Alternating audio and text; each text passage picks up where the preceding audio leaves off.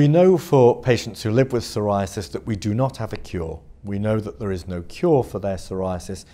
We also know that psoriasis may be a range of different diseases, if you like, maybe a range of different genetics or a range of different triggers that elicit a particular appearance on the skin.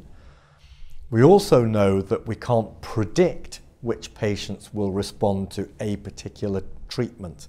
Some patients do and some patients don't. So we have to try it. We have to try treatments and see if a patient responds.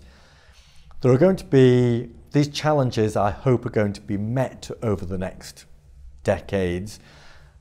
So it will be important for us to be able to try and identify which patients respond to particular treatments, because then we can avoid wasting time in treatments that might not work for a particular group of patients and go straight for the treatments that we know do work.